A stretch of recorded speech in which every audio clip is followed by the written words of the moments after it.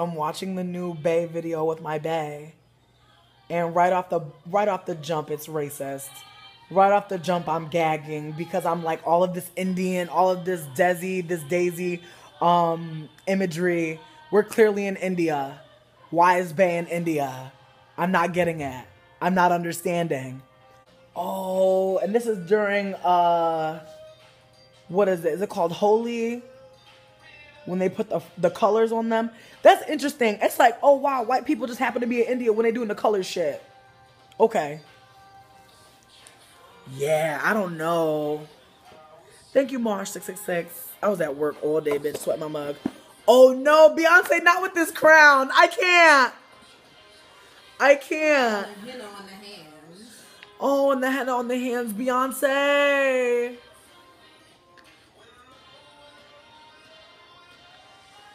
But I feel like this is a larger thing. I feel like Beyonce in this video is a larger thing. It's more about, I feel like, being an exotical than I think it is about. I think it's about blurring the lines of ethnicity. Like, I feel like they want white people to feel comfortable. They want black people to feel comfortable. They want black folks to feel comfortable just stealing Daisy culture. They're like, I feel like this is what this is showing. It's like, yo, check out these Indian folk. Yes, get into these colors. Yes, get into these buildings. Shit. Wow. And Beyonce is in a movie. Seemingly. Oh, Beyonce. Why wouldn't they just... It could be pretty cool, she sings, but it's like, it's not pretty to me. Like, this isn't pretty to me. Like, I feel like, it's just very, like... It's very exploitative. And I feel like the reality is, like, all this imagery, they could have really found a sickening, badass, like, black Daisy person. Wow. They got a nigga with a fucking fire. They got a fire spitter. Fire breathers. Wow.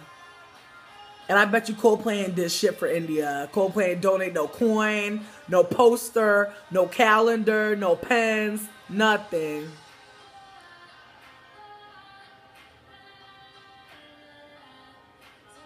Oh my God, babe. This is so creepy. Whew.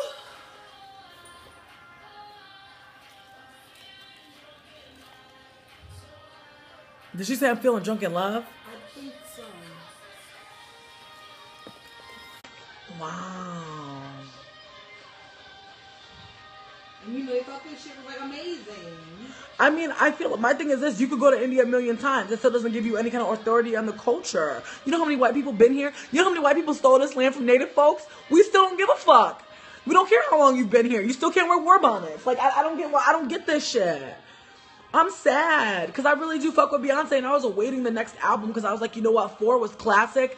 Beyonce was just like iconic, but I was like, this new shit is gonna be popping, and I'm sad because I'm like, Beyonce, you look the fucking fool. Real talk, you know what, Beyonce is giving me, she didn't even, like, she's literally giving me like some racist ass, she looked like a witch tease. Like, that's how I really feel. She was giving me demonic, and I don't care how anybody feels about that. She was giving me, I'm gonna steal your culture, and I'm gonna creep you the fuck out at the same damn time. Because that shit was kind of creepy to me. And it wasn't creepy because she was, like, in all of this Daisy garb, but it was like, Beyonce, you're from Houston, bitch. Do some Houston shit. Why don't people just stay in their lane? She could really do some New Orleans shit now that she live here, and people wouldn't even side-eye her for doing no New Orleans shit. If anything... She been in the Josephine Johnny since forever, too. So we been clocked on that shit. But I'm just saying, though, like Beyonce come to New Orleans, like, Beyonce live in New Orleans. Like, people, like, and I still feel like shade, because she says she's from the 3rd Ward in motherfucking Texas. That's not fucking New Orleans. That's not Louisiana. But I feel like folks still fuck with her enough to where she could really do that. Like New Orleans West. I feel like the only black, like, celeb that can't do that is fucking Nicki. I feel like Nicki could not come to New Orleans and be like, I'm repping NOLA. Like, I feel like she couldn't do that. I think too many people will read her. Plus, I feel like she's from New York, so, like, it would look like shade if she was trying to, like, be, like, pretend like she's from the South. But I feel like when people from the South, they be claiming the whole South. They be claiming Memphis. They be claiming motherfucking Atlanta. They be claiming Missouri. For the most part, people stick to where they at. They do, but notice. From Atlanta ain't never gonna tell you from nowhere but Atlanta. True. But if you ain't really, cause like what is Houston, you know? Like what? I was not blaming Coldplay at all. Oh, what up, Taylor? Oh, I love your Abby girl. Not so easy E. I don't feel like there was any other different style of dress that she could have worn. She knew she was going to India with Coldplay. Like I'm just trying to think about what that's like as a performer. Like I know that she's a fan. I know we all, if you're a Beyonce fan, I know you done seen Beyonce singing Yellow with Jay-Z randomly outside in a bodega. And you're like, oh wow, they like Coldplay, they regular.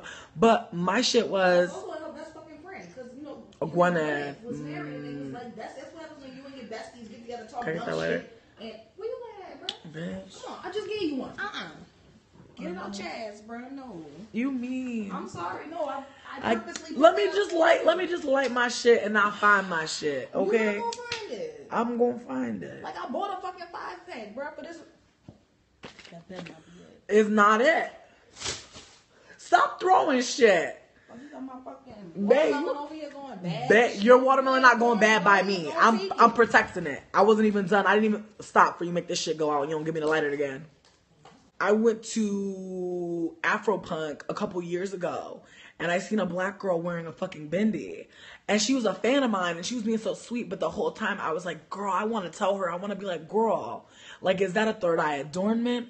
What does this mean to you? What does it signify to you? But I was like, you know what? I don't know you like that, so I'm not going to pop off on you. But I feel like people feel like they be known artists. I feel like Beyonce has an illustrious career. You know what I mean? As I said, it was called Destiny's Child, not Destiny's Children. Beyonce's destiny was always to be famous, always to, be big. Like, that's just, you don't name your child Beyonce for nothing. Come on now. Maybe it's a cultural name. I don't know. I don't know. That's fucking weird. Maybe it's short for Beyonceus. No. Well, hers isn't. Maybe hers is, but like Beyonce isn't. Okay, well, Beyonce like we know the origins of niggas' names. No, we don't know. We do. Beyonce, you know the origin? Yes, it's her mother's maiden name. Okay.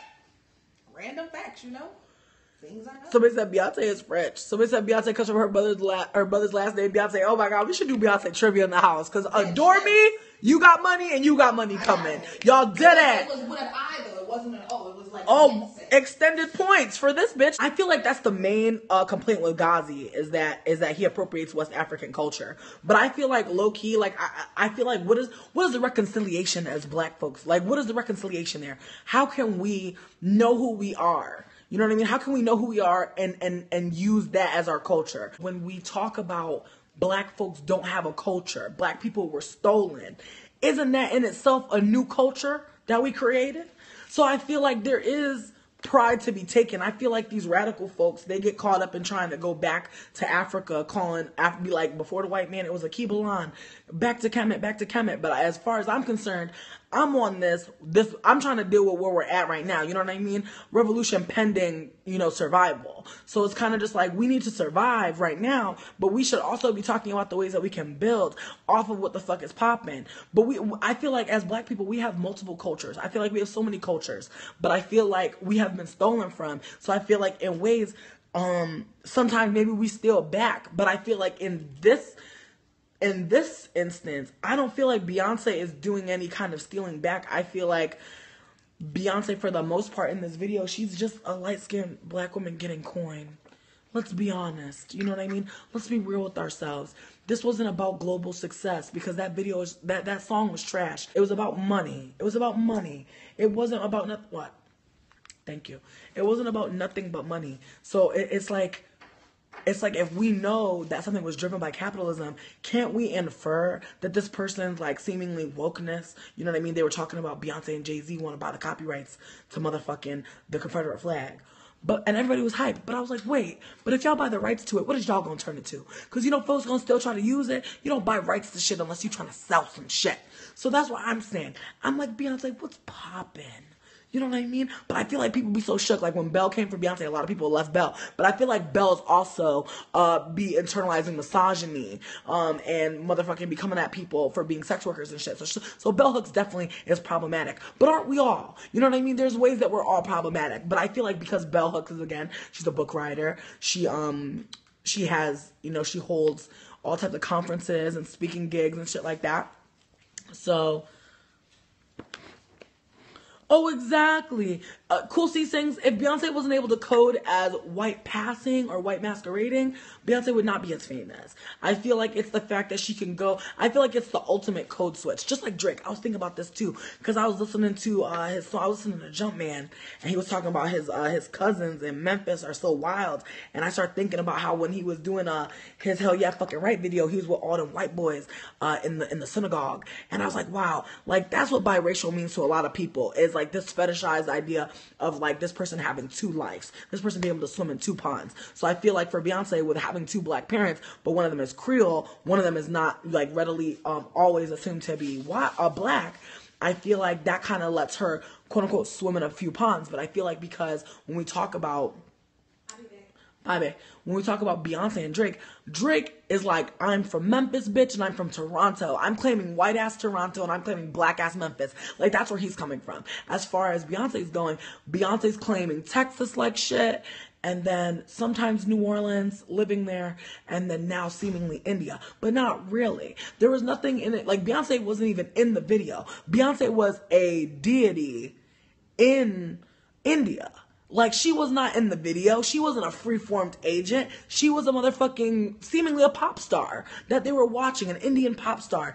On Chris Martin's tryst to India, he got to see a beautiful, godlike deity who is this pop star, and it's Beyonce. It's a black woman dressed like a Indian woman. And then it makes me think about the fucking, the Hottentot Venus, the fucking Sarah Bartman, and how Beyonce just got snatched for trying to come out with a movie. And I do believe that's the case. I don't think anybody would have put it out there that she was trying to write a movie about Sarah Bartman if it wasn't the case. Come on now. People don't be pulling shit out their ass like that. That ain't no crazy rumor. That's some shit that I really think she would do.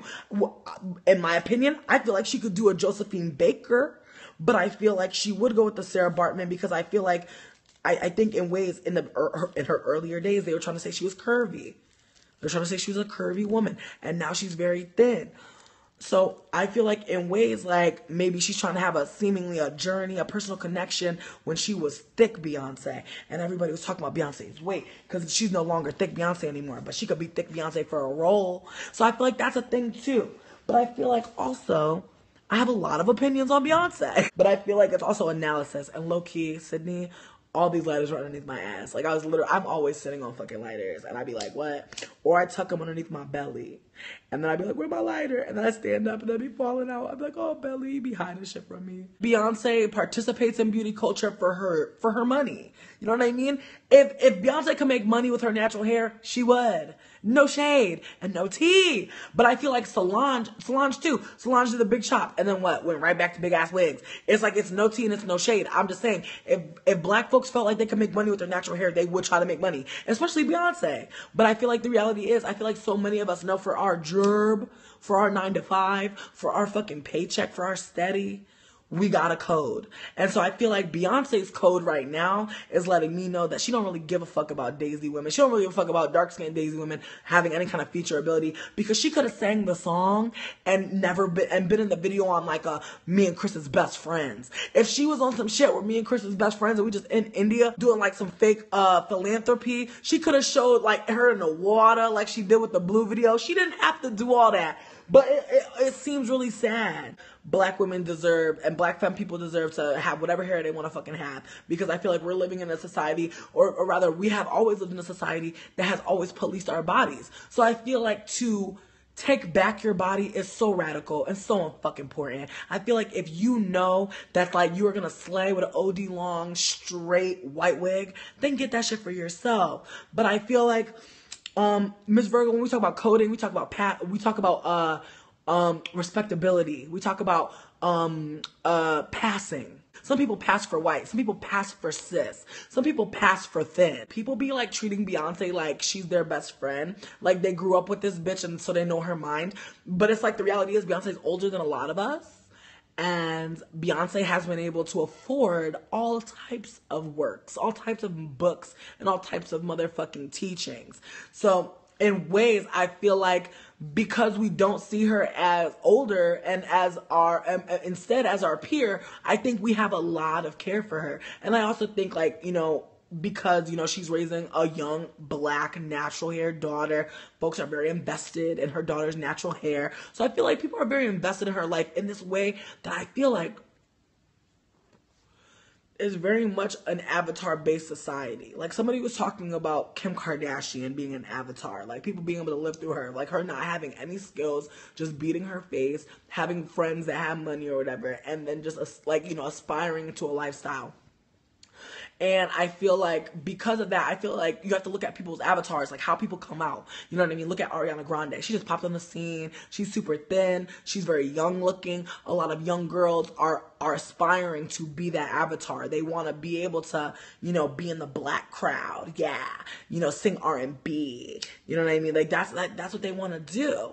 And then if you look at like an avatar like Jay-Z, it's the ultimate avatar for so many black men. I see through this catalog of music and this person's persona that they put out that I can too. You know what I mean? And I feel like when celebrities especially lose weight, that's when people really get into them, because you're just like, yes, this bitch lost weight, I'm gonna lose weight too. That's what I'm gonna be. And that's why before and after pictures are just so triggering, because people don't realize people are living through avatars that are just their friends. People live through other people all the time. The avatar culture is real, y'all.